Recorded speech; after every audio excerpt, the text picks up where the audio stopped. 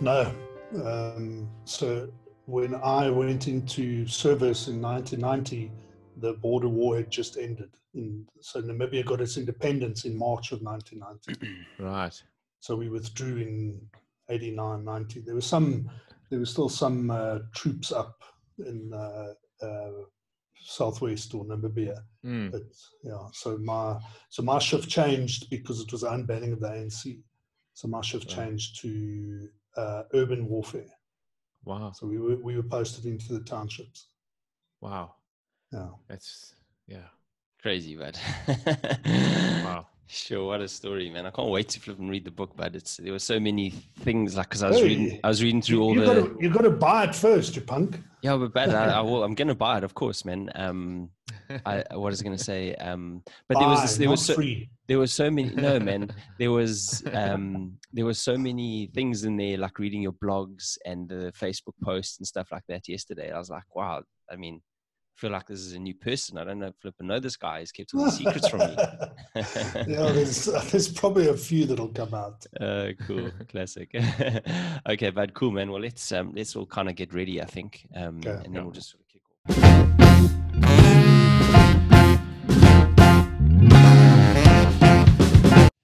Okay, well, good afternoon there, Mr. Fuchs, Shaun, Fudgy, Sir Fush. Thanks for joining us here on the Ridiculously Human podcast, but it's round 2, and I can't believe it. When I was looking back, it was 100 episodes that you were first on our podcast. So it's quite a cool number to sort of return on. So thanks so much for joining us today, bud. So is this, what is this, 116 or? Yeah. Spot on. Yeah, crazy, yeah. Nice. Yeah. So, but I must just say that, like, this is actually like a serious, proud buddy moment, to be 100% honest with you. Like, you've been such a massive mentor and influence on me and on my life, and not just me, but on many other people's lives, school kids and other people that, have come into your lives. And I just, from the bottom of my heart, want to thank you for being such a positive light and influence on me. And today you're joining us for a special reason, because you have published a book which is basically getting sent out today. And this is, a story about your life. So we're just really excited to be able to speak to you about it in a little bit more detail. So yeah, congratulations for getting a book out. It really is such an amazing thing. Congrats, brother. Thank you. Thanks. I appreciate those kind words. Yeah, no worries, man. So I guess before we get into things, it's obviously a crazy time around the world right now. And I think it's interesting for other people to kind of know a little bit about how guys are dealing with it, or how they've been influenced by, the whole coronavirus and the lockdown. So, how are you coping? How has it been for you, in South Africa? I think South Africa's dealt with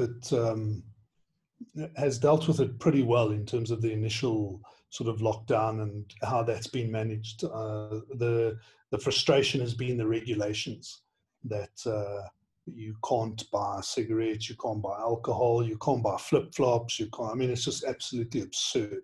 And it's trying to manage two completely different societies almost. We still have this massive split in South Africa of people that are incredibly poor, and then you have this middle class and kind of growing middle class who are in the suburbs or who have houses and earn a decent wage. And they're trying to manage the whole country based on, I think, people that are really very poor and don't have the capacity.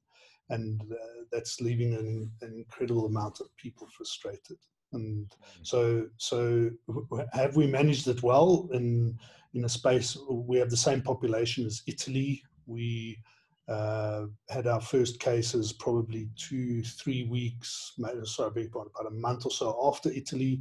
And we're sitting with, I think it's about 300 odd deaths of which the majority have underlying issues.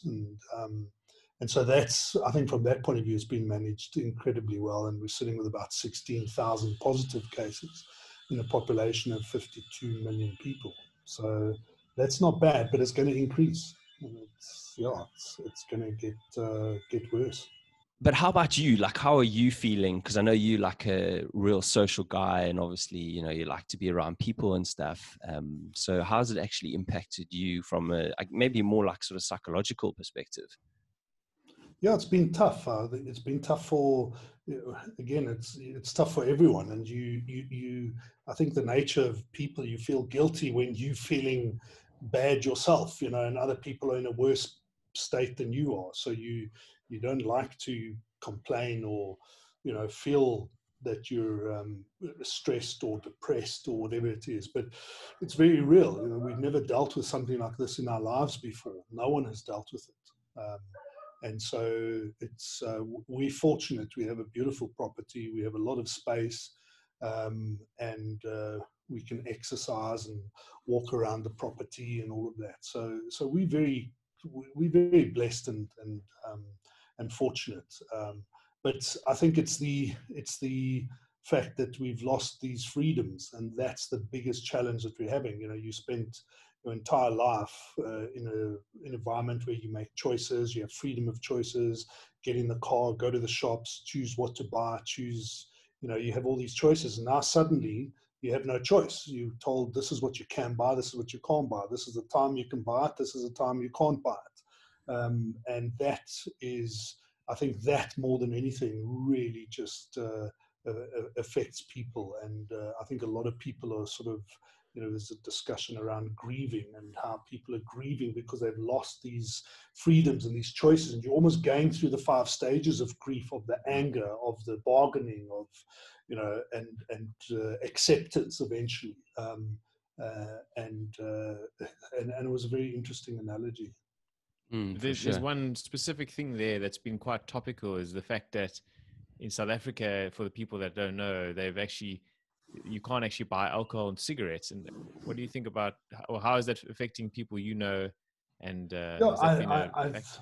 again, it's this dichotomy of 2 societies, of people who are located in the original sort of township areas of South Africa, and the minister Dlamini Zuma, who argues that with no alcohol, in the emergency wards are empty, you know, casualties empty. We're not having all these stabbings and assaults and rapes, etc. And that then frees it up for possible sort of, people with coronavirus. The argument for me is flawed, because in a society where I've been drinking probably since I was 15 years old, in all that time, I've never murdered, raped, or plundered anyone. So my argument is, why am I being punished? Because when I drink, I am relatively responsible, and I'm not going to commit harm or commit a criminal act. So you can't punish your entire society based on you know, a few people who can't handle their alcohol. Rather manage that situation than try and manage an entire country. So I think it's absurd, and I think it's a completely, it's ridiculous. We're supposed to move to level 3 in the next week, and we'll see what happens there. They're supposed to have alcohol. The theory was that we'd be able to buy Monday, Tuesday, Wednesday from 8 o'clock or 9 o'clock till 12 o'clock. Once again, like the exercise, you're going to take an entire country over the age of 18. Every adult over the age of 18 who wants to buy alcohol is going to be rushing to buy alcohol in the space of 3 hours. So when your social distancing argument comes, it's ridiculous. You know, so there are really some there are really some laws being implemented, regulations at least being implemented, that are completely flawed and nonsensical. Yeah, it's crazy. I saw this video of India, because they had the same kind of restrictions. And then when they allowed alcohol to be sold recently, I mean, you've never seen queues like this in your entire life. It was just crazy. And then they had to just kind of close the whole idea down again. So yeah. And we're going to do the same. And I think that's what they're looking at. How do we manage this? They're even looking, there's even talk of it on alphabetical on your, on your surname. So if your surname is Fuchs, you get to go on a Tuesday between 10 o'clock and 12 o'clock. They'll serve all the F's and the G's or whatever the story is. Yeah. Well, crazy times, but that's for sure. So yeah, I mean, talking about crazy times, I guess since the last time we spoke, a lot has actually changed in your life, I guess, mostly around your working environment, and probably for the first time in your life, in your early 50s, you're kind of unemployed because you decided to leave your role and go it alone, which is such a brave move. I was wondering if maybe you could kind of tell us like what initiated that, and sort of, how has it been for you? Yeah, there's two things that upset me that you've said. One is 50s. Really? Are you sure? We're looking at the same birth certificate, damn it. And the second is unemployed. Sadly, both are correct. Yeah, I mean, I'd been, as you know, I left being headmaster in 2015 and then went into the corporate space. And I needed to do that. I needed to go into the corporate space because I'd always wanted to. And I'd did my master's degree in business, and I wanted to, apply kind of that learning, put the reality of those processes into place. And a corporate environment is exactly what would lend itself to that. And I just unfortunately got to a point where it wasn't for me. I mean, the business of education is very real, and there's ability to make money, and that's not a problem. I don't have a problem with that. I think it's the how you go about it that's the important part, and that to me was the issue. And so I needed to rather remove myself from that situation than continue in an organization that I didn't believe my values were aligned to their values. And it had nothing to do with the schools or the people in the schools. It was a bit more than, it was a bit more than that. And unfortunately, I can't go into too much detail because we've agreed not to discuss in depth kind of the reasons. But it was, I think what I can say is it was one of the best decisions I've ever made. I am completely comfortable and happy with that decision. It's a massive risk that you take to resign from a place and not have a job to go to. The book was obviously a main driver after me kind of stepping down or resigning, but that's not a, a book has a certain longevity. You can't, you're not going to earn an income off it indefinitely. So it was going to kind of fill a gap.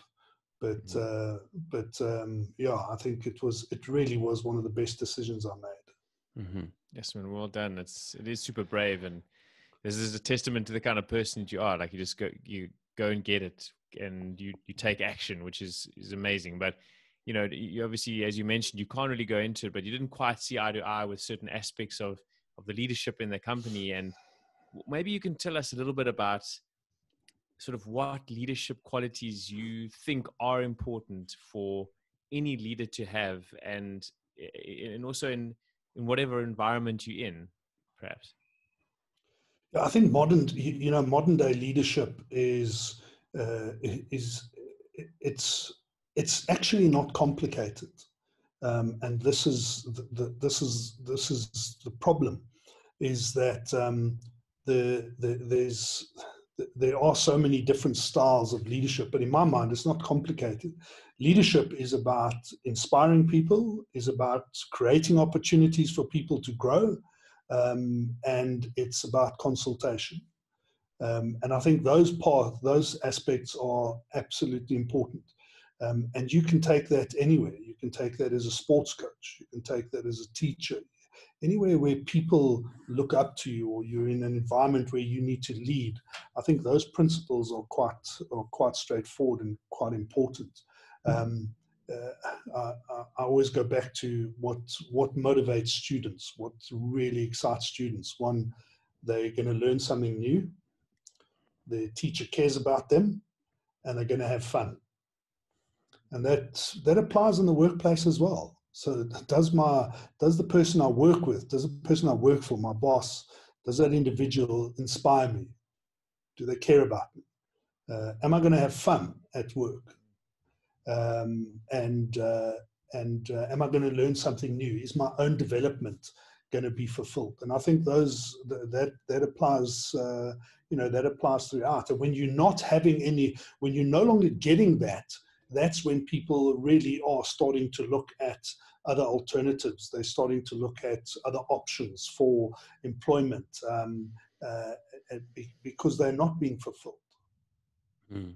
Yeah, that's certainly great advice, but definitely. And I think, yeah, I mean, sure, the world needs good leaders now, that's for sure. And I'm glad that I've had one like you in my life, that's for sure. So just talking about this phase, I think transitionary phases can be sort of quite difficult and challenging. Is there anything that maybe like you've struggled with a little bit, maybe like your sense of purpose and these sort of things since leaving? Yeah,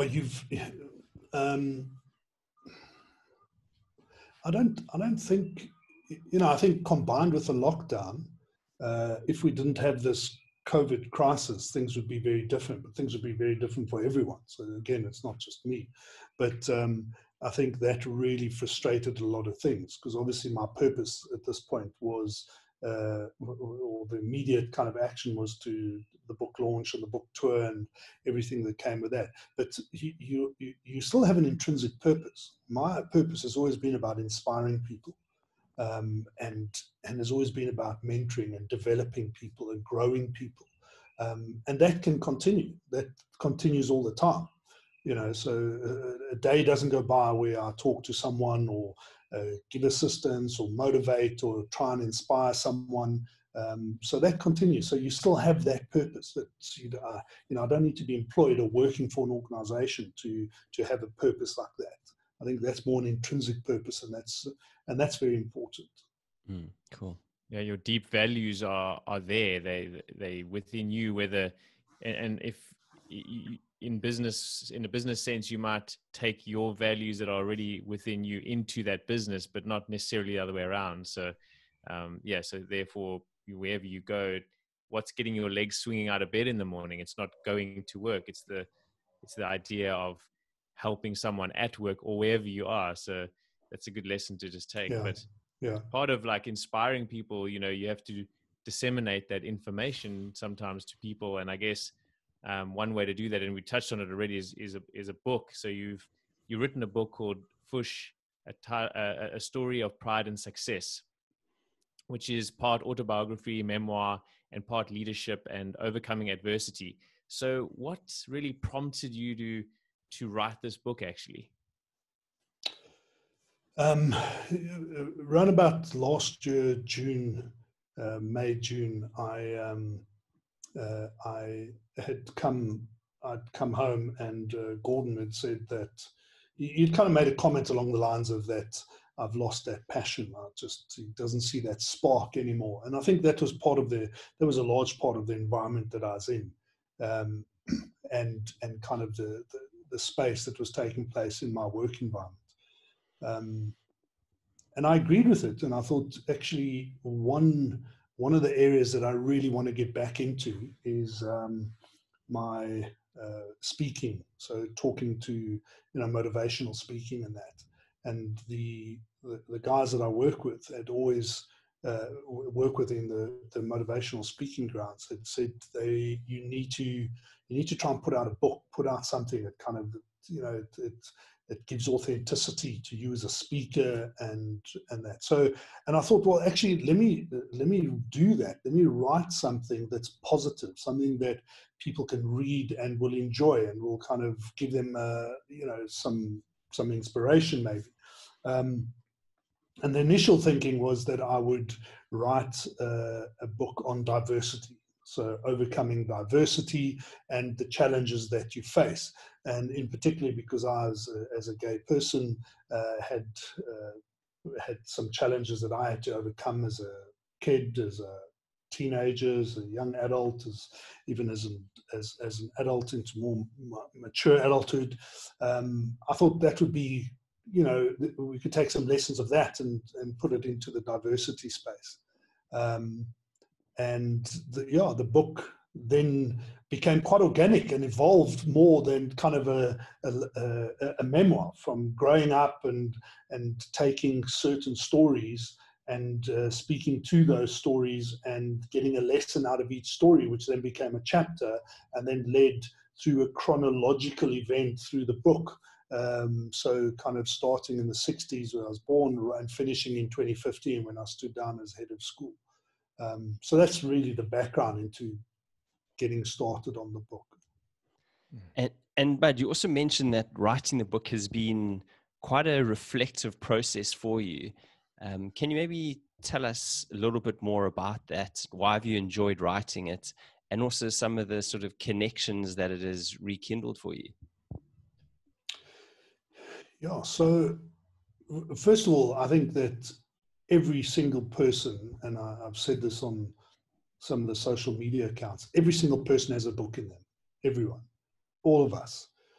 Because we all have a story to tell, and we all have stories. So when you watch a movie, which is a life story on someone, that was just an everyday person like you and I, and just a normal human being. And we just then tell stories. And I think one of the things that I'm good at is telling stories. So the desire to write the book is the biggest challenge, or the biggest challenge is actually to write the book. So we all have a book in us, but not everyone gets to write the book. That's everyone wants to, but we don't. So doing my research and kind of going back into the 70s and kind of speaking to my mom about the 60s and really trying to get the detail, because I'm a history teacher, the facts were very important for me. So I needed to kind of research that. And, one of the interesting stories that sort of came on the back of it, which is not in the book, but was sort of behind it, was doing the research into the 70s, where my dad had sold his very successful engineering business and had bought 2 gyms, health studios, one in town in Rissik Street, Joburg, Rissik Street, and one in Hillbrow. And the one in Hillbrow was called American Health Studio. And I joined a Facebook group called Survivors of Hillbrow. And a lot of old people on there, about like in their 50s and that. And sorry, that was a joke. And anyway, I post 50 and up, and I posted in there that picture of my dad, who was kind of posing on the top of the roof. And I said, listen, if anyone knows, this is my father, Will Fuchs, and if anyone remembers him, please, could you let me know, post some stories. He owned American Health Studio in the 70s in Hillbrow. And the comments, people, it's just unbelievable. I mean, the comments that people put up, because so many of the people obviously remembered him who trained and lived in Hillbrow in the 70s and into the 80s, and they remembered him.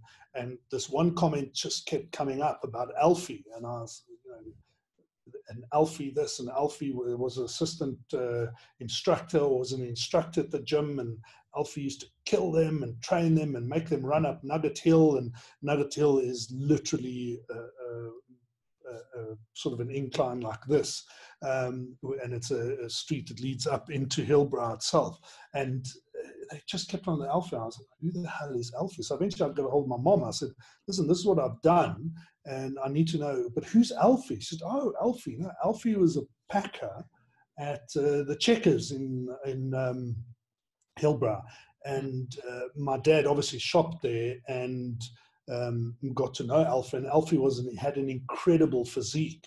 And my dad invited him to come and train, and then employed him as an instructor after hours, so after he would finished work at Checkers. And I thought that was phenomenal. And my mom said, you know, Alfie and your dad were incredibly close.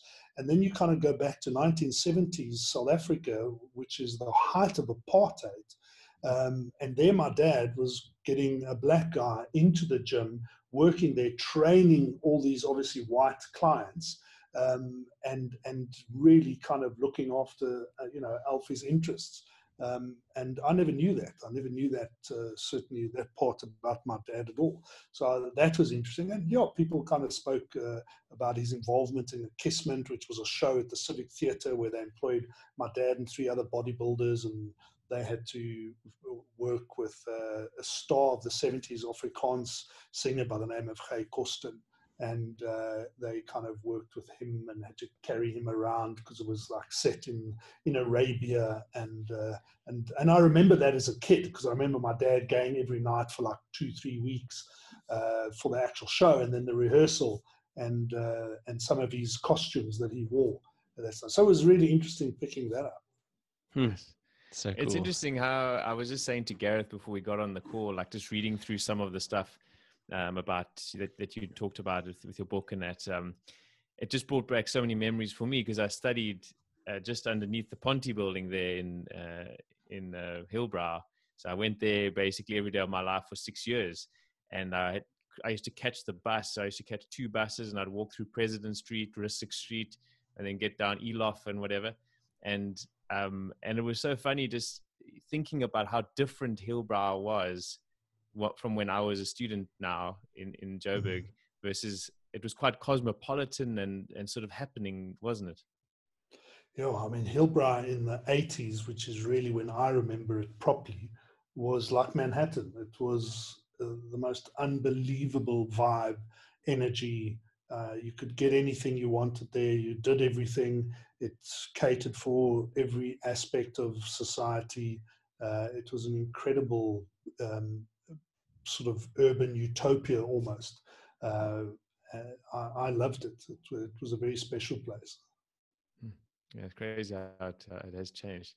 But before we get stuck in further, Shaun, maybe we can just talk a little bit about the writing process itself. Maybe can you take us through what it involved for you, and sort of from the start?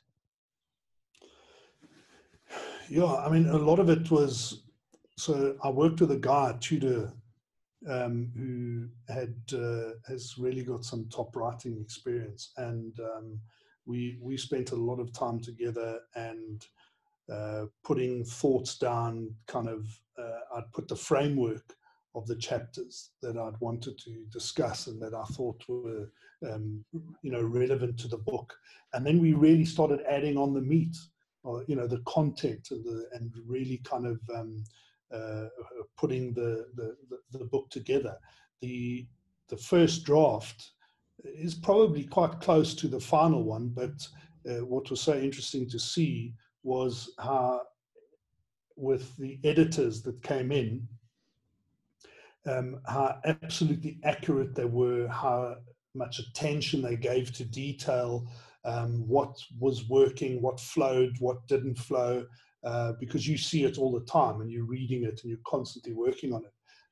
So when I eventually read, and I've obviously read this book more than I think I've read any book in my entire life, and when I eventually read the final draft that was going to go through to the printers, I thought it was an incredible read. It was such a comfortable read.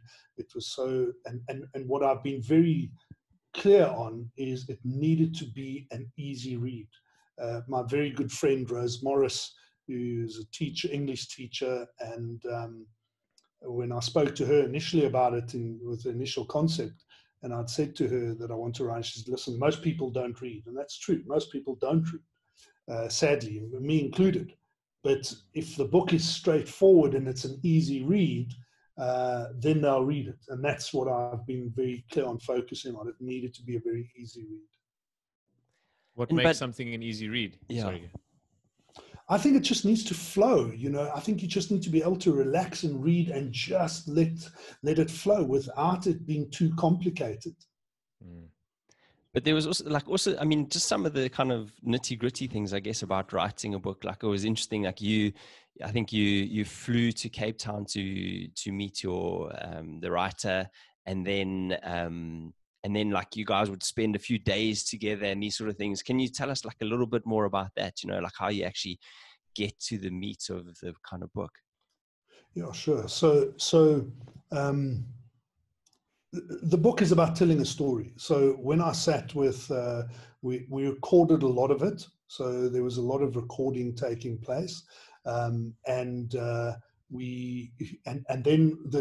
that was sent through to some dear old auntie in Gansbaai, who for extra money literally types everything. So if she took our podcast, she would literally type everything from Jobu, could you turn off the leaf blower to, and so you sit with this mass of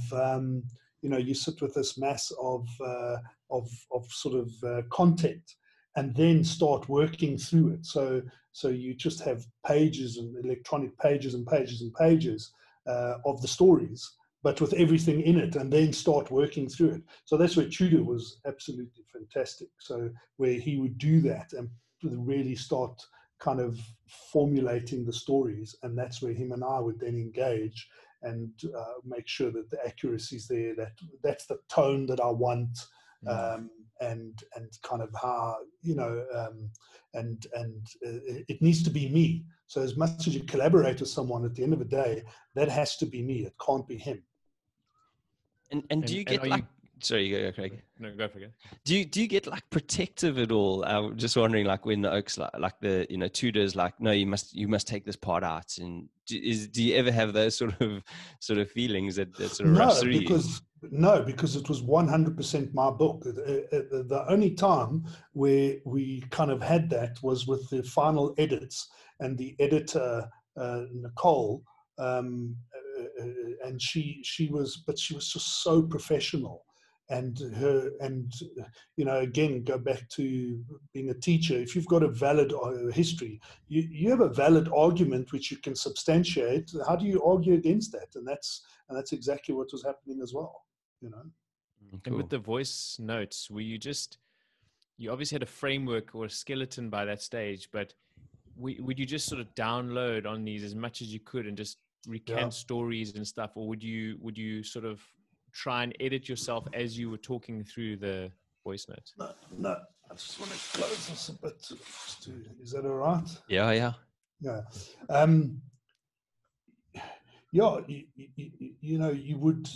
You would do something and then go to bed, and then later think, oh my word, I forgot about this, or I forgot about that.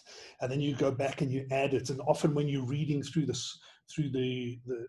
content, then you remember, actually, no, I need to add this in or take that out. And again, it was a very organic process. But I really thought it was, I really enjoyed that. And then I would reach out to like Gareth for the London bombing 7/7, and he would then leave a voice note of what he remembers, and that would need to obviously align with my kind of memory of it. I did the same with some of my other past students, right through to my final assembly as headmaster in 2015, where one of the students, Justin, put some wonderful kind of voice notes together on exactly how they as students felt and what they took out of it, which was different to what I would see it as. So cool. What a great process. And also just, we would have to have a little shout out to a previous guest on our show and friend Devin Lester for taking the pics for the book cover as well. It was epic. So, well, that was what's been so nice, is that he was involved in one of the chapters that we talk about with the travel business and starting the business and tours going overseas. He was on that first tour that we ever did with our travel business, to go to Australia. So it was really nice to be able to bring him into that, and with him having shot the cover photographs. Yeah, it's so cool, like all those connections and stuff. And I think one of the other cool things which is nice about, so say, talking about your own story or writing about your own story, is that after you maybe have written something, like you said, like you'll be lying in bed and you'll be like, oh, actually there was something else, you know, and there's all these other memories that are kind of sitting there in our kind of subconscious that pop up, and they're just these nice kind of reminders. And, you know, they sometimes make you think, oh, you know what, I should maybe get in touch with that person, or they just leave like a nice little smile on your face when, you know, thinking about them. Yeah, listen, I would, just from when I look back at the experience, I would encourage everyone to write a book, because just being able to, you know, go back and the memories are there. You just need to unpack them, and you need a reason to unpack them. And it's so interesting, and it's amazing how fresh those memories then become, actually. Mm-hmm. Yeah, if we don't think about it. I like the way you go in there with a sort of as a historian, you know, you want multiple data points to validate, because we all know that our memories are fallible, and that's obviously true testament to a true historian, to try and not just write about what you remember of that. You're actually getting multiple angles and then amalgamating those to say, cool, this is the event that actually happened. And that's also kind of cool, digging it that way, you know. Yeah. And that's why I think the book is going to read so nicely, because you can relate it, and certainly in a South African context, it also relates to really big milestones in our own country's history. That's awesome. Yeah, but so talking about the book, we've only read snippets of it, and you know, from blog posts and that you've written. And I must say, like, even though I've known you practically my whole life, I was like, who is this guy? Like, there's all these cool stories that I don't know. So I really can't wait to actually get stuck into the full book. But kind of one of the things that has obviously been a big influence and part of your life is schooling. It just plays such a big part. And in chapter 1, you actually kick off with primary school days. And there's some really cool lessons in there, because I think you struggled a bit with being bullied. And then 40 years later, it's funny how the circle of life sort of kind of, you know, plays out. But one of those bullies you sort of saw again in the corporate world. And yeah, it's just a really cool story. So maybe you can just sort of, you know, expand on that a little bit for us. Yeah, so there's two parts to it. The one is the chapter called the Anglo-Boer War, and in 1979, Garth, my older brother, and myself were sent to boarding school, which was about 300-400 kilometers north of Joburg, in a little hamlet called Heinetzburg. And Heinetzburg is situated between old Pietersburg, Tzaneen, or modern day Polokwane and Tzaneen. And beautiful area, lots of hills, pine forests, and a really great school. The school was English and Afrikaans, so it was bilingual, with the minority of people being English, the majority of people in that area farmers and Afrikaners. And so on a weekly basis, we would have the rendition of the Anglo-Boer War between the Afrikaners and the English guys. And we would then have these fights, and they would be physical fights, and whoever kind of last man standing would win. Fortunately, I was quite a big guy, and I managed to dig up some photos. So there's a photograph of the following year, 1980, when I was in Standard 5, grade 7, and I'm head and shoulders above everyone else, because I was a big guy at school. So had a lot of those fights. But funnily enough, my best friend was at the time was Afrikaans. So we kind of had this strange relationship of the Sotis versus the Afrikaners, and spent a lot. I spent a lot of grade Standard 4, Standard 5 fighting, which was absurd, because that's not really in my nature. I say that, but it's, earlier on it was. And then interestingly, as a side note, when I was doing my research into the book, my best mate then, Kibit, who was also, that was his nickname, but his name was Casper Hermanus Lawrence. And when I researched, I managed to find his older brother on Facebook, and kind of sent him a message, and then I found his second oldest brother as well, Brian, on Facebook, and sent them both messages. This is who I was. I was very good friends with Kivit. I'm trying to track him. And Barry came back, and sadly Kivit had been killed in a hit and run in 1998 in Newcastle. So, the last time I saw him was in the end of 1980 when we finished primary school, and he went to Tom Nordeer School in Petersburg, and I went to Grenville in Rustenburg, and then eventually Jeppe. So the research in the book, you picked up a lot of other stories that kind of were subsequent to that, and discovered who's done what and where people have gone and that. And then leaving primary school, Garth had been sent to a school called Grenville in Rustenburg in 1980. And in 1981, when I went into Standard 6, I was sent to the same school. And it was only in 1982 that when I was in Standard 7 that I went to Jeppe.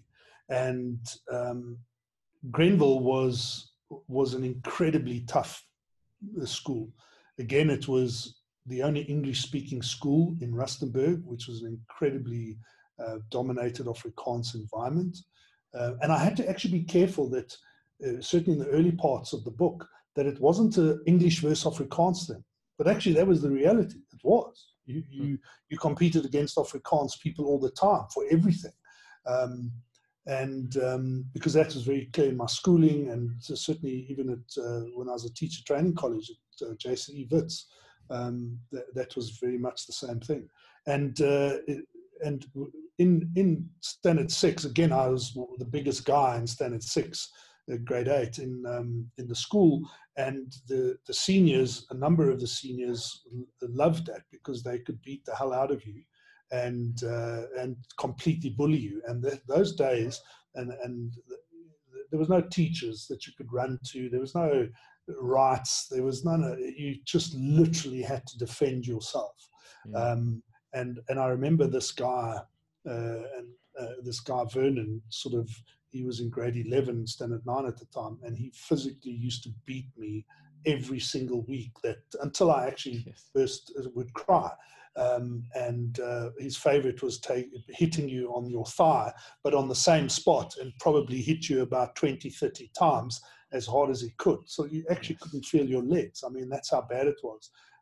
His other favorite activity was setting up fights. So you would have to literally, like gladiators, you'd have to fight someone. And I remember standing there, and I mean, I was a grade 8. I was 14 years old. What did I know? I mean, I'd fought the Boer War for 2 years. And yeah, these were English guys, and I was having to fight them. And I remember going into the laundry room, and the seniors were all in a big circle. And this guy who was 2 years older than me had wanted to obviously beat me up. So they'd set up this fight. And before I even knew it, this guy had punched me in the face, my jaw, my nose. I mean, I was just hit. I mean, I hit the concrete floor, lying there crying. You know, for them, this was exciting. This was fantastic. This was entertainment. It was completely barbaric, and it probably speaks to why my entire life I've never bullied anyone. I've never victimized or bullied anyone, because I'd always spend time looking after people and nurturing people. It's not in my DNA to bully anyone. And this guy, I eventually left at the end of Standard 6, went to Jeppe, and that was a different story altogether. I loved my time at Jeppe. And years later, when I was the GM for the Centuris group, this guy was one of the headmasters that would report to me, and had not kind of been doing what he should have been doing, and was asked to leave. So he was literally fired, and now teaches at another school with a competitor. But it was justice, and it was actually quite sweet. It's crazy, so hey. Yeah, you never know, hey, like how life will turn out, and how sort of roles will reverse, and these sort of things. And he probably didn't remember me, you know, because you don't really remember as a junior, you remember the seniors, but the seniors don't really remember you. But it was definitely justice. And you know what's also crazy is, like, just to think, when you were lighties, when you were so young, beating each other because of, you know, those sort of English Afrikaans divisions, that's all just like programming from the parents, because you're also young. You know, it's just crazy to think of what each other's parents were saying about the other ones in at home, you know, all from old history.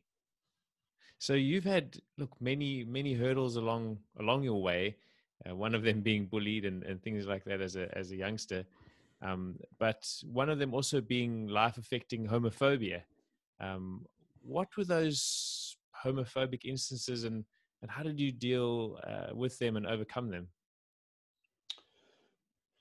Yeah, I think one of the things that I don't want to say fortunate, because it's not about being fortunate, but one of the things I never suffered was physical beating because of the fact that I was gay. And that probably would maybe attest to my size, the fact that I was a big physical guy. So that was never it. But interestingly, those are the parts that you can probably manage a lot better than the psychological or the taunting kind of parts. And I think a lot of the society that I grew up with in the 80s, particularly to an extent at school, and into university to an extent as well. It was just, there was always an underlying issue. So there was always this underlying comments. So whenever something needed to be degraded or put down on, or negative comments, are you fag? Or that is so gay. And so you can imagine, as a young gay person, growing up, where every comment you hear about, you know who you are in terms of your own sexuality, every single comment about it is negative. There's nothing positive. It's all negative. And that continuous reinforcement, it really impacts your thinking, your psyche, your confidence in who you are as a human being. And how do you challenge it? You know, because no one really speaks positively. I think to a large extent things have changed today in 2020. Things are very different, but it is still there. So the one aspect of the homophobia is this constant underlying kind of thing that comes through all the time. One of the other times that I had was in the army, and I mentioned this in the one chapter, where when I'd signed up, I'd wanted to go to infantry school to become an officer. I'd always been, and it was nothing to do with that it was the apartheid government. It was to do with the military. I'd always been interested in the military, and I'd wanted to become an officer. And signing up, during the initial stages, one of the comments that they actually ask that you have to fill out is, have you had a homosexual relationship or been involved in any homosexual activities and that was 1990, and I just graduated and I was about 22, 23 years old. And of course I'd kind of started dealing with my sexuality in the late 80s when I was sort of third, fourth year at university. And so it was really difficult, you know, when you're asked a question, and imagine being asked a question, do you have two hands? No, I don't. Well, you know you do. You know, I'm just simplifying it. Where you have to lie to you have to lie, because if you don't, you're going to get thrown out. And that was really tough, because I had to lie. I said no. And I knew I was lying, and I knew that that was wrong, and I knew it was absurd. The reality was, and this of course is the entire flaw in our society, because I said no, it was fine. And I went on to become an infantry officer. I went on to head up the entire company. I went on to play very strong leadership roles within the army itself. And all because I'd said no. If I'd said yes, I wouldn't have been allowed to do any of those things because of who I was. So here I was lying to the army about who I was, and to myself, I said, well, I'm going to bite the bullet on this one and prove that this is not the case.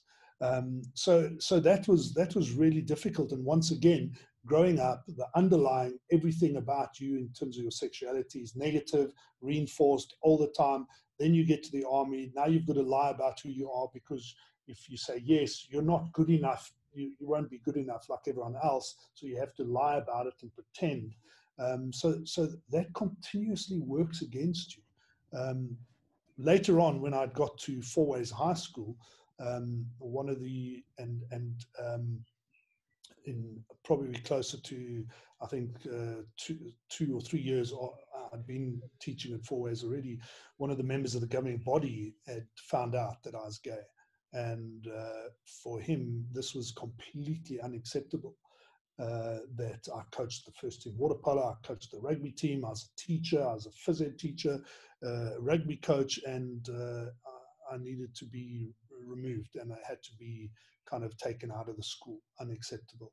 And that's where people like Malcolm Park, who was the headmaster at the time and a huge mentor and influence in my life, was absolutely not. That's not going to happen. You know, he goes, I go type of thing. And the member of the governing body eventually had to shut up and deal with his own homophobia.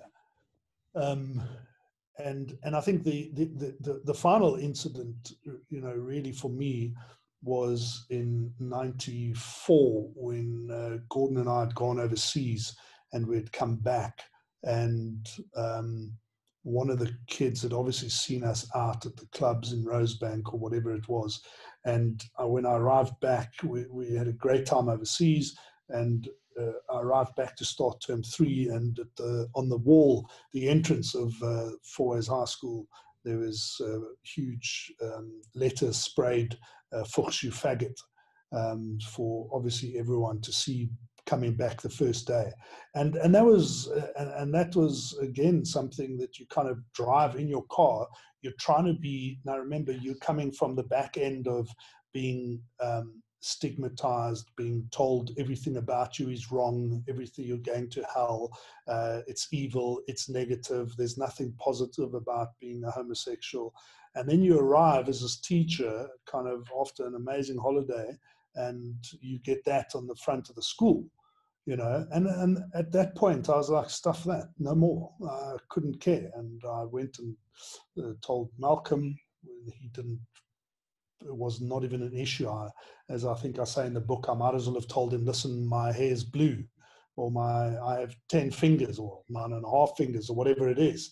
He didn't even blink. He was like, so what's the problem, type of thing.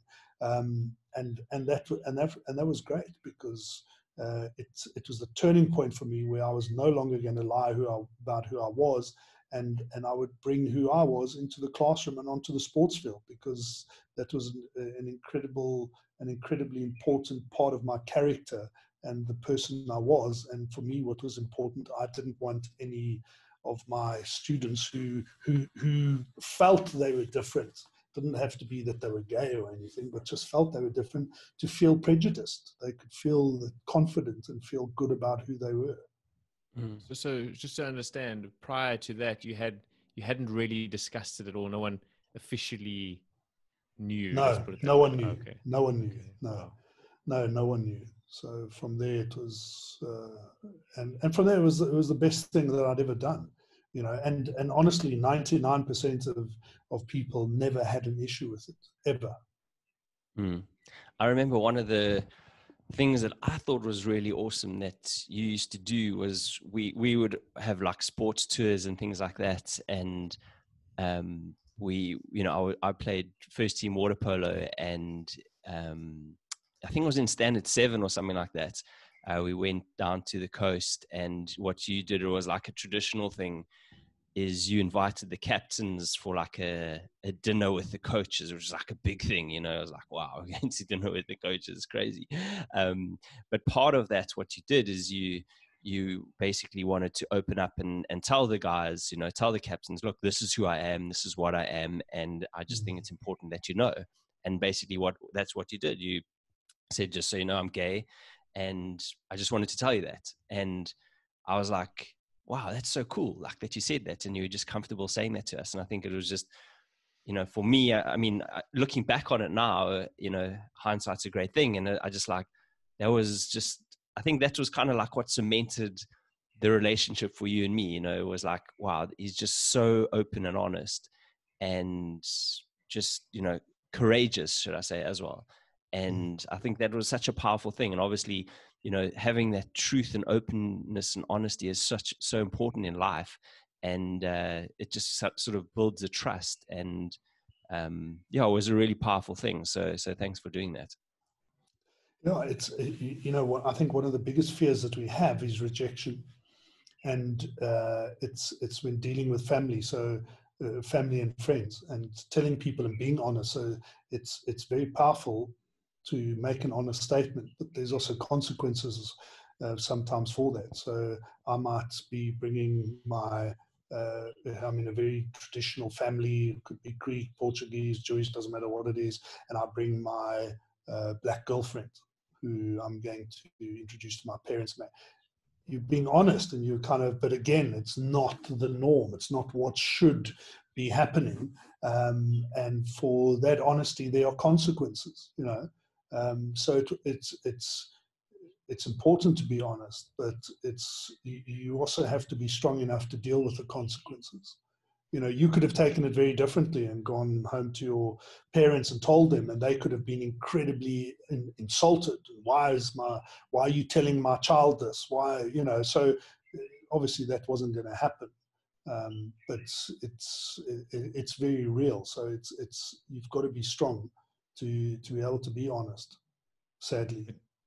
But hearing that story, you know, like you said, Gareth, it's in hindsight, it's always easy to do that, but it's just crazy in a way that was even a necessity, you know, or maybe it wasn't a necessity, but you felt that was the right thing to do, and all parties involved were grateful that you did that. But at the end of the day, if you were not homosexual, you just could have cracked on, and you know, you don't divulge your sexual preferences to everyone you meet. You know what I mean? And it's just strange that we live in a world where that was done and it was received in such a way where, do you know what I'm trying to say? Like it's now it's easy to say that obviously it was a different time, but in our lifetimes that was almost a necessity is just kind of strange. Eh?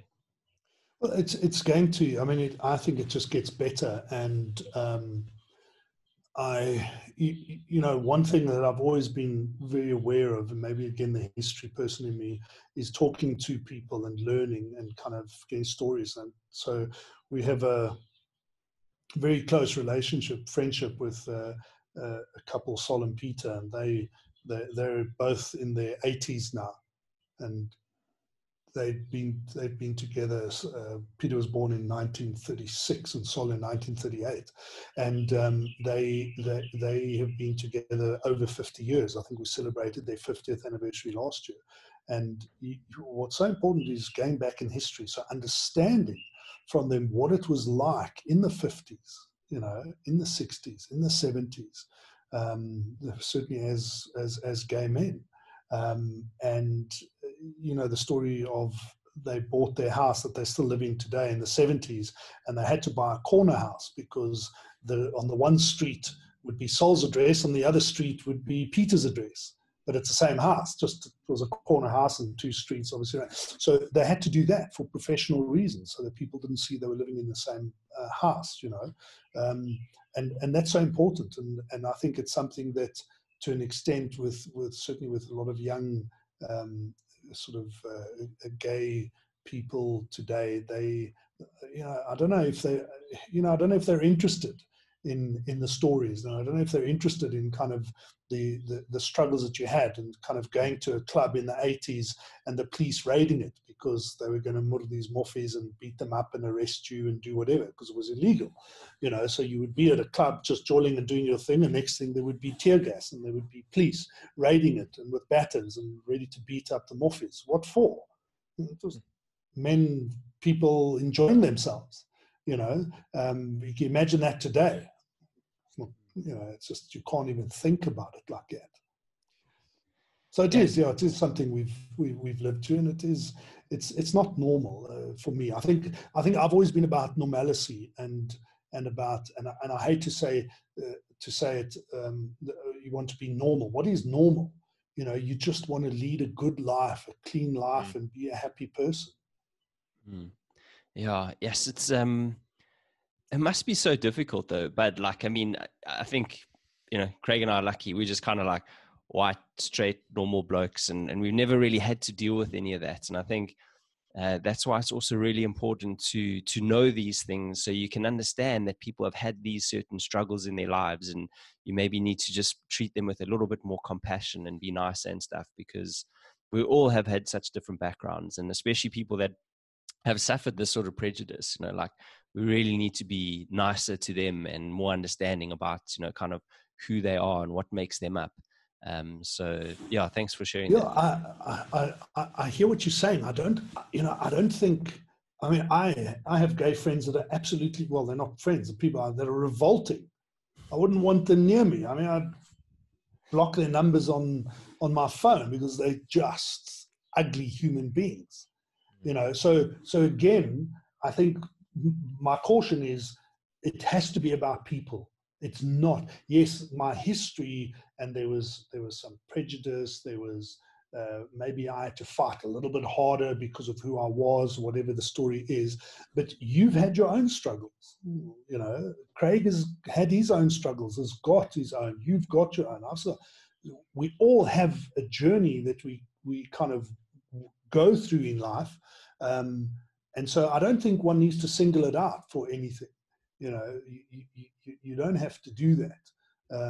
Just again, focus on good human beings. That to me is more important. Don't put a label on it. Yeah, I agree with you 100%. You know, that it's about the individual always.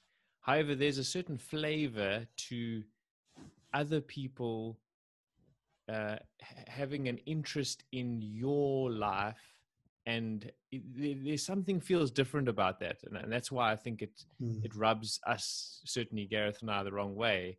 You know, to hear that, you know, I understand what you're saying as well. We all have our struggles, but my struggles tend to be my own, like, geez, I've had a tough day because I didn't get the to-do list done today or something. But if I had to feel the pressure of other people judging me because I have a big nose or because I'm straight, that feels very different. And I think it is important to sort of really focus in on that and say, like, that's not okay. You know, like, as you say, it's about the individual. Treat people as human beings, and that's what it comes down to. Spot on. Yeah, cool, man. Yeah, I love what both of you say there. I think it's it's really important to just consider all these sort of like sides of a story and how people think. So thanks for sharing that, guys. But Fuchs, one of the craziest stories, which is also a chapter in your book, is the London bombings of July 2005. And you know, just like a quick little sort of, you know, my intro to the story is you and I were actually at dinner the night before, and I think we were having Indian, which we generally had when we caught up in London, and we were just talking about the day that you'd had, and you just bought these cool new shoes because you always came to London and you would always like buy new ties and shoes, and you're always proud and would always show me these things. And you were telling me like how you've got this big meeting the next day to go see a big travel agency because you were going to do some business with them. And, you know, that was like an amazing evening. And then next morning I woke up actually a little bit earlier than normal, probably because I didn't sleep that well because we had too many beers. And I went from my house to Liverpool Street in London, and and then I was sitting in my office, and I can't remember the exact time, but it was like 7:38 or whatever. And all of a sudden things started going crazy, and there was bombs that went off all over London. And one of them was like really close to, you know, where I kind of worked. And I think if I had caught the later train, then I would have possibly been kind of much closer to where actually one of the bombs was. But I remember ringing you kind of in a bit of a panic and going, hey, are you okay? Or just going, just so you know, there's some bombs gone off in London. You might struggle to get to where you are. And I think you were on the phone, you were on the train at the time, on your way there, and you're like, no, I'm cool. I'm okay. Don't worry. I'm actually on the train already. So thanks for letting me know. I'll talk to you later. Like, and we just didn't kind of think it was like a massive deal. But then it ended up being quite a crazy day, didn't it? It was unbelievable. So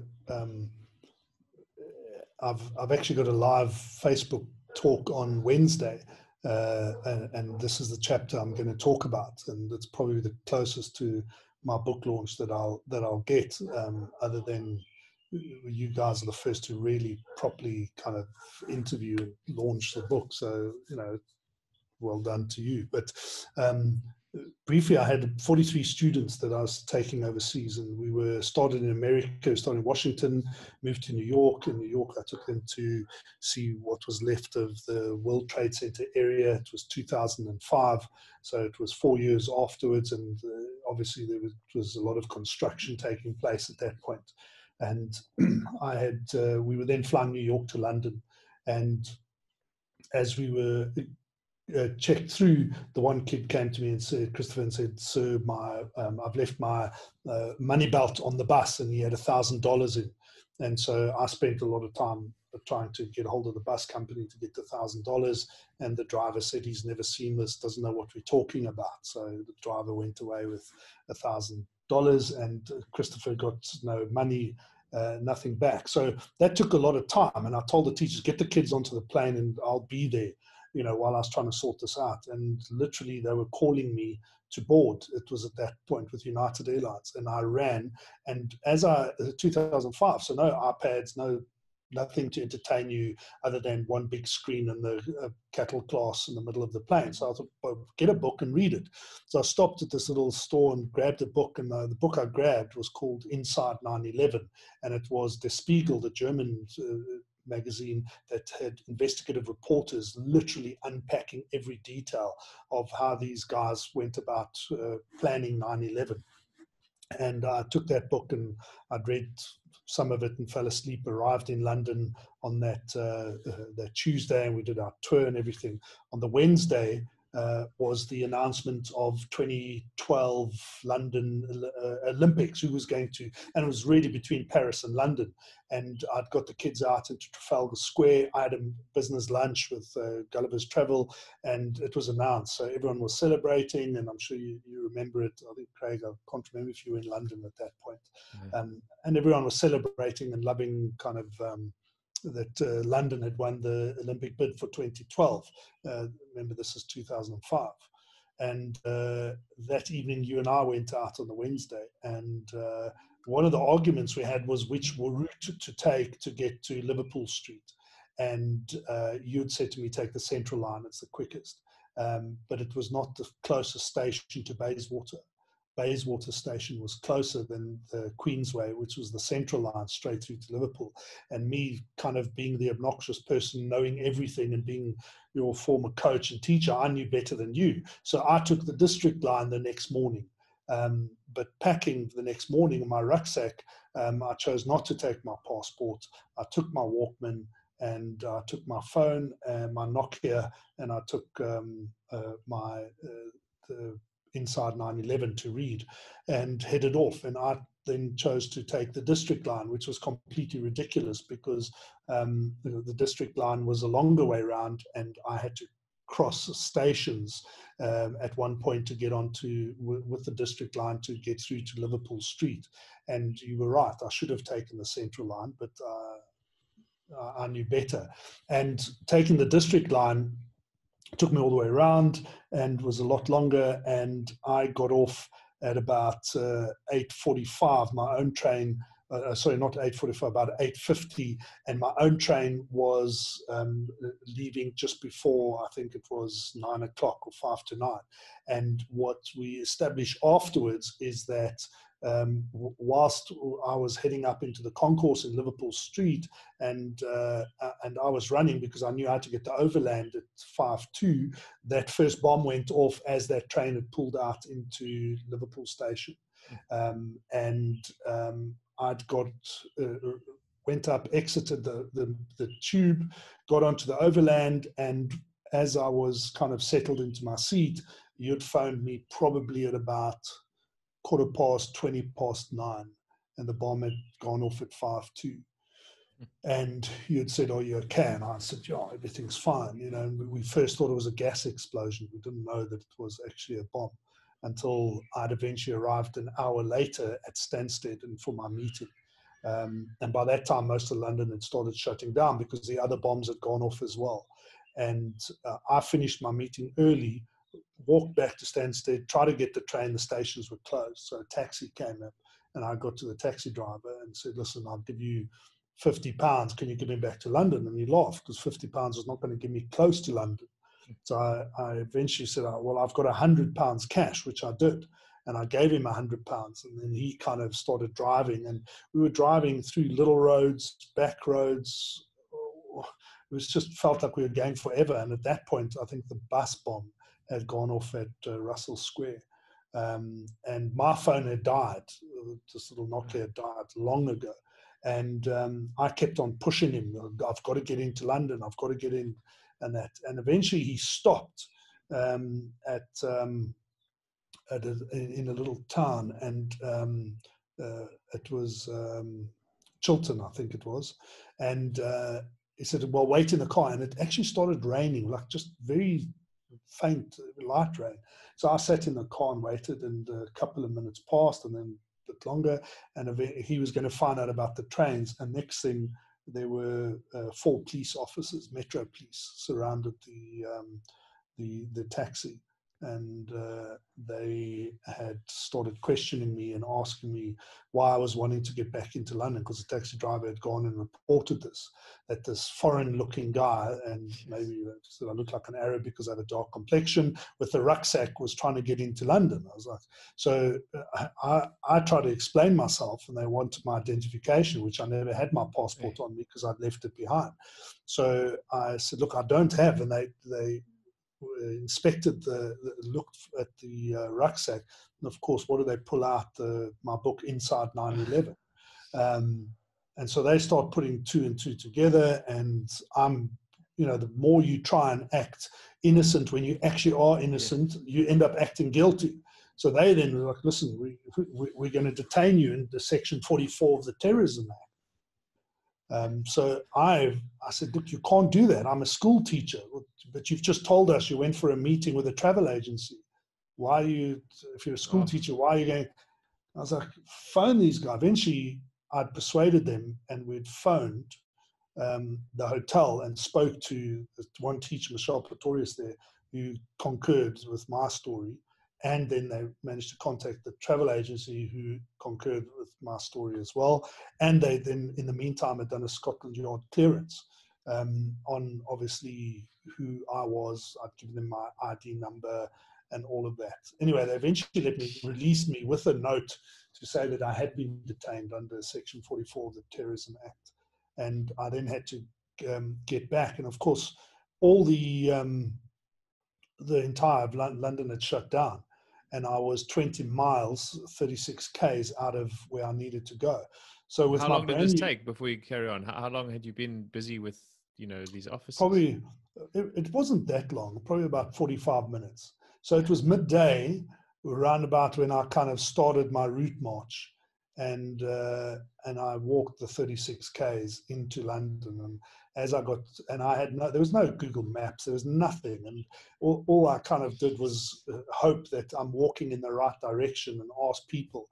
And the closer I got into London, because I was coming in from the east side and I needed to get to Bayswater, and the closer I was coming into London was like this little salmon swimming upstream, because tens of thousands of people were exiting the city and were walking as well, because the whole transport system had shut down. So I'd eventually got back to the hotel early evening, and discovered that of all the kids were back except 2 little girls were still not back. And the mother had phoned about 1,000 times, had sworn at the reception, the teachers, everyone. And then I took the call. And of course, the teachers never knew anything about my day. And I took the call and told the mother where to get off and to calm down. When did she hear about this kid? last year from her kid. Her kid had emailed her or SMS'd her around about 2:30 that afternoon. So I said, we're probably in the safest city in the entire world right now. Okay, nothing's going to happen. Nothing further is going to happen. So just wait. They're probably shopping. And her daughter had messaged her from Harrods. They were shopping. Harrods was open, believe it or not. And about 8 o'clock that night, these two little girls came skipping down the road with their shopping parcels. Yeah. And I completely lost it. I mean, I lost it to the extent that all the kids sitting around me just scattered and ran. And I think I'd used every military voice I could think of, muster, and just literally bellowed at these girls. They were in tears. Eventually they were banned, sent them to their rooms. The rest of the kids were begging to go out because they'd been confined to the hotel for one day, and took them to Bayswater and sat down with the teachers at a pub and just said, okay, well, let me just tell you about my day. Because they were complaining that their day was terrible. So like, let me tell you about my day. And I was chafed. I had new shoes. I had brand new chinos. Yes. I was chafed. I had blisters on my feet. I don't think I've ever used those shoes ever again. I actually think I threw them away. Yeah. Yes, but what a crazy story. Those little girls have never been the same since. So they got a fright. Yeah. And both of them were Natalie's. What's that? Both of them are called Natalie. Yeah, the two Natalies. Yeah. Oh, wow, man, it's a mad story. Like I always think with these kind of stories that the truth is stranger than fiction. I imagine, that just imagine what those policemen thought as well. Here's this guy. He's trying to get into the bloody city. He's got this magazine. Like, I mean, it's pretty ridiculous. So. Yeah. But Shaun, one thing that you say, is moving on a little bit from that. Is understand what your purpose is and keep having fun. And the moment you stop having fun is the time you need to stop doing what you're doing. And so why is this so important in life to you? One, I think your purpose is what motivates you. The moment you don't have a purpose, I think that's really, it kind of, for me, it's what drives me. So what is my purpose? And getting to that purpose, the journey needs to be fun. Whatever you're doing, you need to have fun. And I think that's an element that so often we lose, and we forget to have fun. And maybe it's because I was a teacher, maybe it's because I was a sports coach, maybe it's because whatever I was involved in, I actually was always having fun. So most of my teaching career, I was having fun. When I went into the corporate space, I wasn't having fun anymore. And so, there was a big driver for me of getting out. But you've got to make that decision. I think too often people get into situations where they are too scared, they are too afraid to get out. And for various reasons, and very valid reasons as well. So yeah, and I think what was so important, because I'd made that statement probably 100 podcasts ago, and in fact I did. I think if you go back and look, I'd made that comment 100 podcasts ago, and if I hadn't made my decision to kind of exit out of the corporate space, I wouldn't be living what I'm preaching. I wouldn't be living, what I'm saying. So, yeah, I'm actually quite proud of myself for doing that. Yeah, it's such a good lesson. Hey, like, life is short, and we sometimes forget that. You know what I mean? And it's such a good reminder that such a big part of life is having fun, is laughing, is just enjoying it. So yeah, but I'm glad that you're living by that. One of the main themes of your book is overcoming diversity. I just want to confirm, is overcoming diversity, is that what it is? Cool. What do you want sort of people to feel like, or what sort of message of hope would you like people to take away with them after reading your book? Yeah, I think it doesn't matter the situation that you find yourself in. I think that you can overcome obstacles. You can overcome sort of these challenges that are thrown your way, and it's how you do it and who you do it with. One of the themes that constantly comes through the book, which I never thought of. I mean, that was the other interesting thing, having written the book. There's these threads that go through the book, and one of the critical things for me was always surrounding myself with the right people. So I'm not great at many things, but there are other people who are way better at things than I am. And surrounding yourself with those people in your leadership teams, in your sports teams, and whatever you're doing, your business, that contributes to the success. That helps you to overcome the challenge of the obstacles that are thrown your way. So I think that's definitely something that I think people will take away. Is it doesn't matter the obstacle, you can overcome it. Great lessons. And talking about people around you, family is one of those sort of groups that or of people that are around you that you can go to. But you're not a man that's easily intimidated. But you do say that your dad is a man who could intimidate you, but in a good way. So maybe you could just explain to us, what do you mean by that exactly? Yeah, I think one thing that I've always lived by is I've never allowed anyone to intimidate me. Doesn't matter who it is. Sometimes people think they can, and there's no reason. There's no reason why anyone should intimidate you. And that's quite a statement to make, I think. And I don't say it with any bravado or anything, but the one person I think that did intimidate me was my father, but in a positive way, in a way that I always, if my father was upset or angry, I'd shit myself. I shit myself. Okay, I'm worried now. Now I'm worried. Why? Because this massive man, hulk of a man, is intimidating. So he intimidated me, but I think that taught me that no one else would intimidate me. Nothing else could intimidate me. And I think I learned that from being a little kid growing up. So whenever, in any situation, I'd found myself, I was never intimidated by anyone, and even, more recently in my job, in my more recent career in the corporate space, you've got people there, you've got narcissists who think they are just amazing and that they are so special and that, they just have zero EQ, and that they are intimidating, but they're not intimidating. They're actually it's quite sad. They're actually very sad people.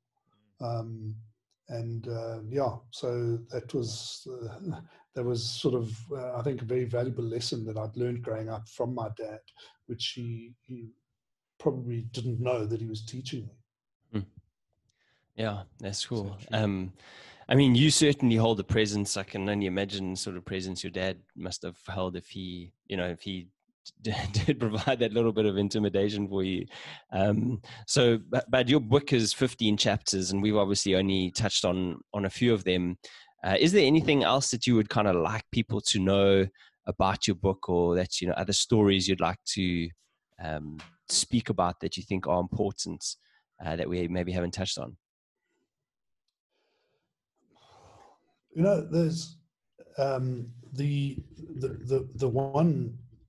one chapter.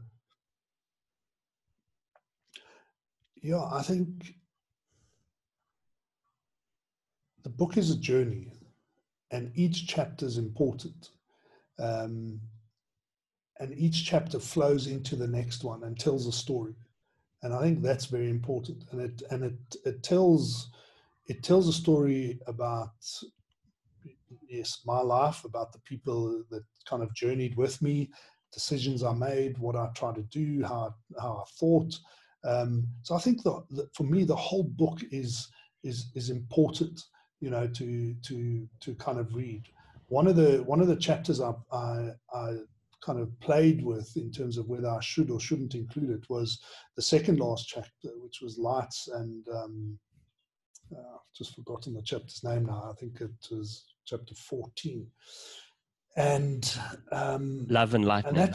Love and lighting. Lighting, And that was about my godson, who Carl, who was a student of mine, but was a very good friend of ours, a son, Joe, and we grew up together. Her and her husband Kurt, and Gordon and I were same place in Fourways. And when Carl was born, we'd just come back from a ski trip, and he was born in 1998, so we were there. I was there for his birth, and Joe had always wanted to. Well, Joe was very proud of telling people that she was in love with me, and I was her first choice. But of course, that was never going to happen. And she called Carl, gave Carl my name for his middle name, so Carl Shaun Dupree. And he eventually came to my school when I was headmaster. And when he was eventually in 2014 in grade 10, he had been begging. He had been going to gym, so I went to gym with him. You know the experience, Gareth. Take you to gym, train you, what you do, how you press the weights, how you hold the bar, breathing, all that stuff. And he was really getting into his gym, so it was great. I was his godfather, and we spent some good times training together at gym and going out. We were always there for dinners, and we'd been on ski trips away, through the years. And he'd been hankering now, because he was turning 16. He wanted a bike, so I gave him I got him to buy my scooter, because I wasn't using it anymore. And he then sprayed it black and put on stickers and made it all funky. And that was in July of 2014. And in October of that year, we broke up for school, end of term 3, and I'd signed his report because I was the headmaster, and I saw, and he hadn't done well, and he hadn't applied himself, which is typical. But I was the headmaster, so I sent him a WhatsApp, and I said, listen, you need to come and see me. So he said, am I in trouble? And I said, just come and see me. So he walked into the office, sat down, and said, okay, listen, you haven't delivered the results. You're not working. He wants to be a DJ. And we had a massive argument where he told me to get out of his life and just stop meddling in his life. So I said, okay, well, am I getting out of your life as the headmaster, or as your uncle, or as your godfather, what? And he said, no, not as my godfather, but as the headmaster, you can't be involved in my life like that. So, well, you don't have a choice, because I am going to, and I'm the adult here, and I'm telling you now, you're not applying yourself. So we had an argument, and anyway, he left and walked out of my office. And I remember Joe saying to me a couple of days later that the next day he had gone home and told her he wants to go to Cares. I had enough of being in the same school as his godfather, and he wants to leave and go to Cares. And that was that evening, and the coming weekend he was better and was fine. Okay, he's not as murring with me as he wanted to. And Gordon and I had gone down to a house in Pringle Bay, and he had taken the bike. One of the agreements on the bike was only to be used to go to school and back, as wasn't allowed to drive in the evening with it. And it was a Wednesday morning, and we got a call. I was about to go to gym there in Somerset West, and got a call, and it was a tow truck driver, and Carl had T-boned a BMW, and he was in a really bad state. And so I'd managed to get hold of Jo, who was having her hair done, and she then shot across to Flora Clinic, where they took him, and sadly he died in probably about 2 or 3 hours after the accident. And I was stuck in Pringle Bay, and of course this was it was so traumatic. And anyway, I managed to get a flight, flew that evening, and the next morning got that Wednesday evening late, Thursday morning got to Jo, and she was in a complete state. And Carl's dad, he had been visiting his dad and was driving back to go home to his mom on that Wednesday morning. And as he was coming down the road, a BMW driver turned, and Carl obviously hit the car full impact, and the injuries were just too traumatic for him to recover. And then I went into fix-it mode and had to do everything. So then had to go and identify the body at the morgue, which in itself was just unbelievably tragic. Then kind of deal with all the things in terms of, because Joe wasn't in a state, and his dad, they'd divorced already, so that was not going to work. And so I'd put everything together and did everything. And then the school started the following week, and I had to go back to school and address the students as the headmaster, but also as Carl's godfather. And a teacher had died the day before of an illness, a teacher that was with us that had left a few months previously. So I had to announce this. I had to make sure I gave this teacher kind of the respect that he needed because he had passed away, and then had to then talk about Carl passing away in its audience of 800 people. And it was an incredibly emotional and traumatic time for me because I still had to keep it together because you're the headmaster of the school. Your godson's died on the scooter that you gave him. The reason tells you, listen, you didn't do this. It's not your fault, but that's not how it works. You know, you don't, your mind doesn't allow you to think that. And then we had the memorial service, and I spoke as his godfather, and then had the funeral, a private kind of funeral at this Fourways Memorial Park, and then Gordon and I followed the hearse and took went all the way to the crematorium in Krugersdorp, and sat and waited with obviously the Carl and the coffin, and we sat and waited until it was ready, and kind of put the coffin on the rollers, and that was it, and I debated whether or not I would write about it, and I thought it was so important for me because there are teachers that will read it, there are students, there are families, there are parents, moms, dads, godfathers, it doesn't matter, who might go through a similar experience. And I think all have gone through a similar experience. And I think for them to be able to read it and actually kind of get an understanding that even after all of that, life still goes on. Life still goes on. And when you're living through that, you don't believe that life will go on, but actually it does. And that was for me such a powerful message. And I wanted to leave that right to the end. One chronologically, but two kind of it's a tough chapter. And I remember the editors kind of who'd worked on the book with me, when they read it for the first time, they were absolutely in tears. And there are two chapters that when I read the book that I always get emotional in, and one's chapter 14 and the other one's chapter 15, with literally the last paragraph of chapter 15, which was my final assembly. And kind of my closing, my chapter of being physically a headmaster at a school and my teaching career, literally. And the last sort of paragraph is probably the most powerful paragraph that in the whole book for me. So, and then I get to the end of those chapters and I'm bawling my eyes out and I'm so emotional. I'm like, why have I put this in? What is happening? I can't do this. I'm crying.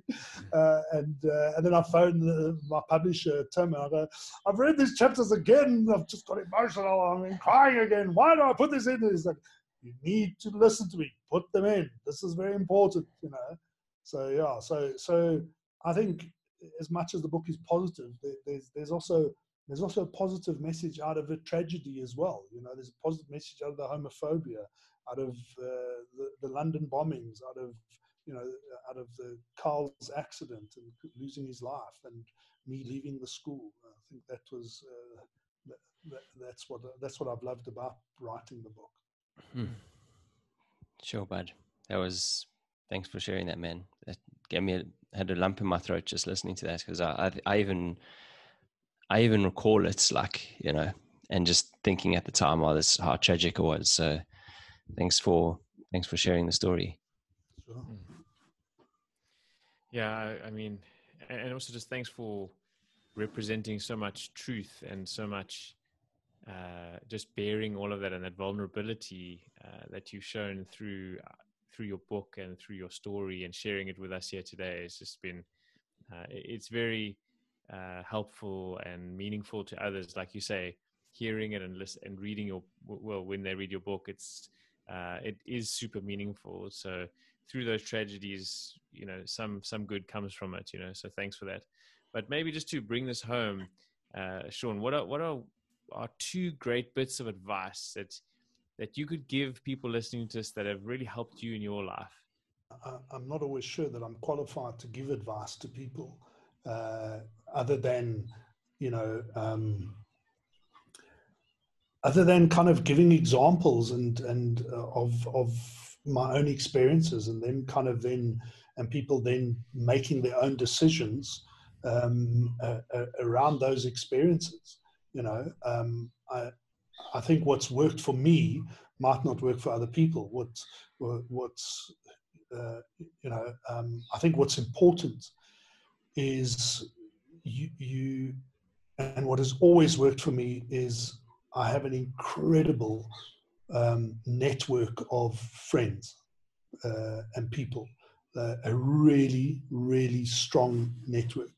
And interestingly, most of them are past students who are now scattered around the world.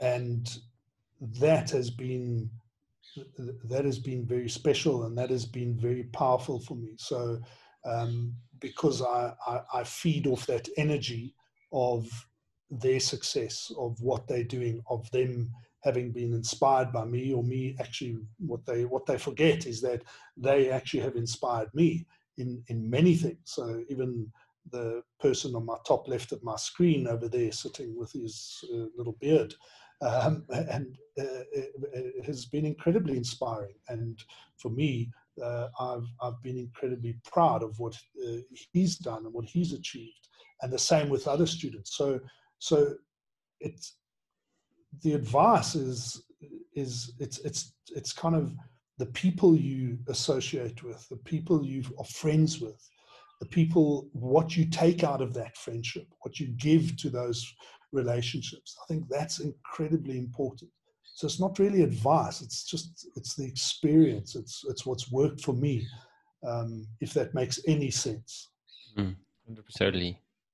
The people around you there, that's beautiful. That's, I think, really, really powerful to realize that it can be as simple as that, just have good people around you and nurture those bonds. So you've certainly done that. And I've seen that through Gareth and others, so it really comes through. So that's awesome.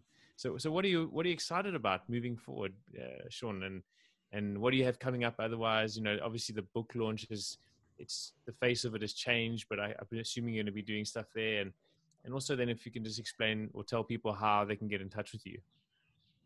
And the book, obviously. Yeah, so the book kind of ends off with saying, watch the space, and I'm now watching the space and nothing's bloody well happening. So I'm like, what is supposed to happen now? And but the book is obviously a very short-term, couple of months at the most. I probably gets 6 to 8 months out of the book.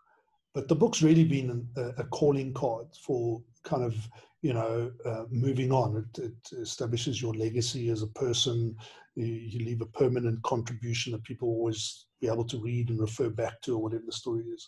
But it was what was so important for me about the book. The plan was to take the book into schools, into organizations, and tell the good stories, and kind of be a positive message. I think I had a very brief interview on one of the radio stations yesterday about the book, and I'd said to them, I said, listen, please forgive the generalization with the media, but the media love to tell the tragedy of the Parktown Boys story, where the water polo coach is arrested for molesting the players. And they will milk that to death, or the kid that was tragically killed, drowned in the beginning of the year on an orientation camp. But they don't tell the positive stories. And for me, that's what the book was about telling the positive stories and telling good stories, and kind of just that human face, very much what you guys do with your podcast. You want to tell, those wonderful human stories. So that's kind of was the short-term thing, to get into schools, get into organizations, speak to people, share those positive stories. The other part is I'm trying to buy a school.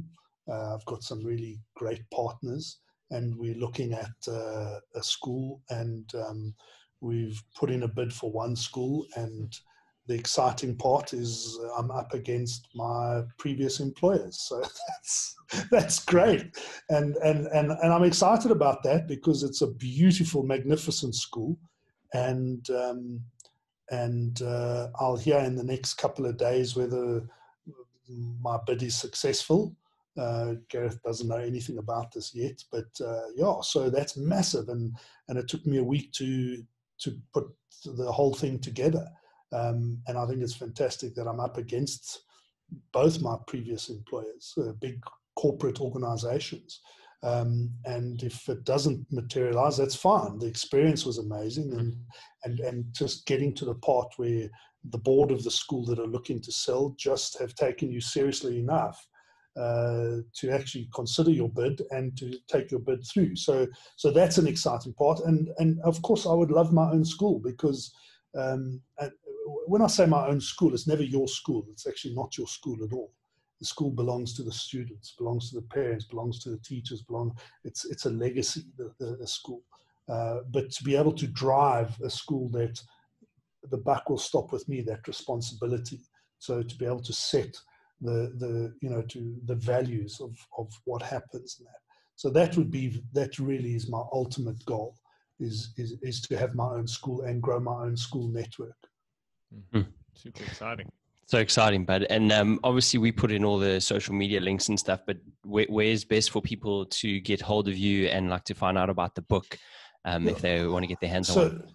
So the best way is to just go to my website, which is shaunfuchs.co.za, and then just click on the link. It says buy the book.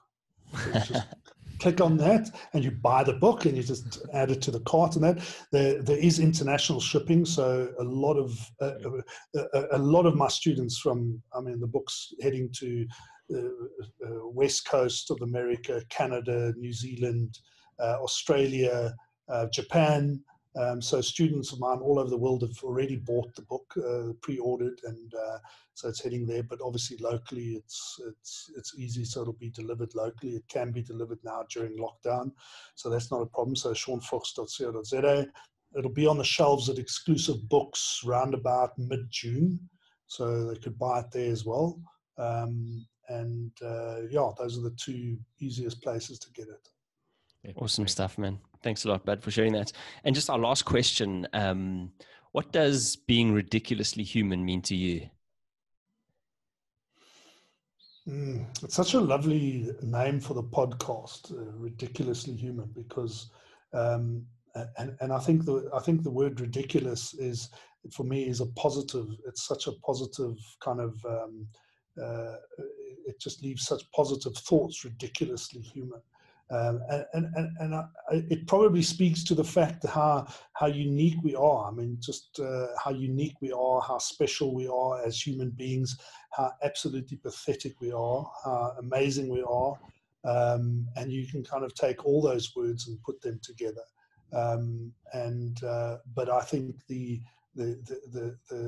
real message out of Ridiculously Human is that as human beings, we're actually okay. We're actually nice people. Mm-hmm. Yeah, that's true. But the majority of us. Yeah. I think the best for each other at the end of the day, deep down. Hey. Yeah, totally. Absolutely. Deep down, I think we're all, well, for the large majority, is we're just wired as good people, and we want cool things, and we generally want the same things, and we must remember that. But I just wanted to say thanks massively for coming on the podcast, and sharing more about the book. I swear, I feel like it's just this little taster now, and I literally cannot wait to read all these chapters, because there sounds like there's so many cool stories in there, and I love what you say, whereby there's so many tragedies in life, but life does carry on, and there are positives that come off the back of negative things. And I think we just need to kind of remember that this is the cycle of life. And it sounds like your book is a real good example of that.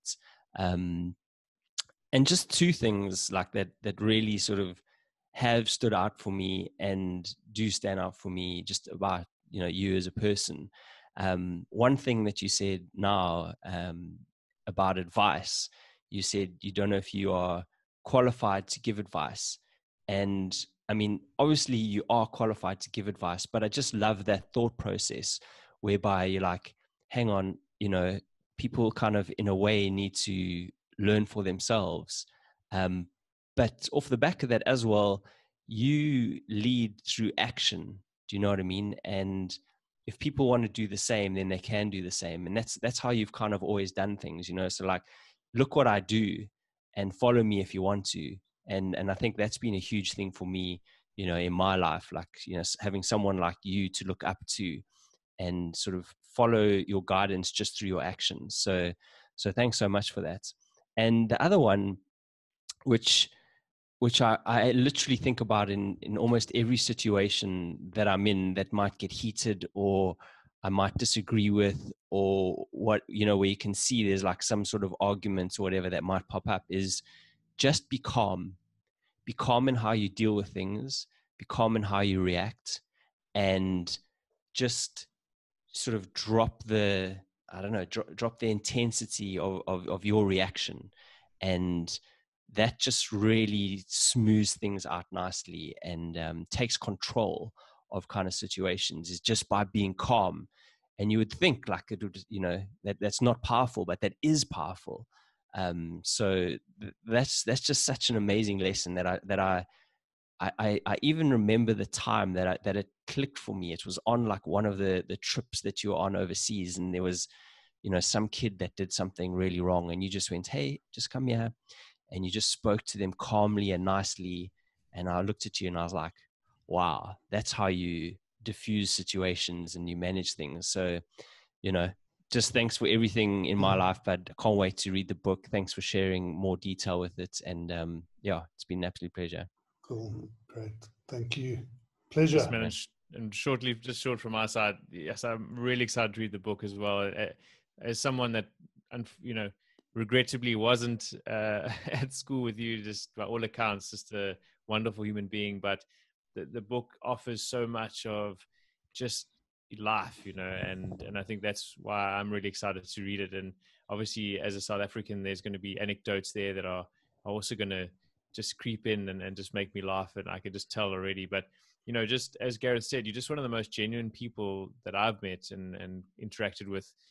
Assertiveness and calmness is such a powerful. You hold a lot of power within that calmness, as Gareth said, and well. But you're not intimidating. You were speaking about intimidating, but you're very confident, and you've somehow passed the two apart and kept the confidence, but without making someone feel intimidated. So I know not many people pull that off well. So keep it up, and just thanks for sharing your story. And we can't wait to see where this all goes, and watch awesome. The future, as you said. So keep it up, and thanks again for today. It's a pleasure, and thank you I'm delighted to have my second podcast with you guys. And I think maybe in closing,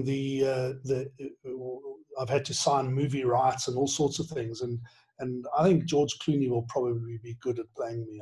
I've got to just spend some time working with him on the calmness and the assertiveness. But it's probably George Clooney, I think. What do you think, Tana? Movie deals in the cards? Yeah, for sure.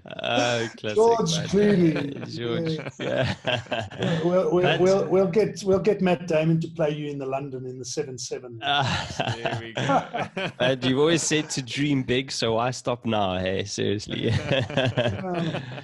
Classic. Cool, man. All right, thanks, man. Thank you. Bud. Bye. Cool, bud. Waking at dawn, packing the gear, September tour, and up in the air. Stop at the toll, digging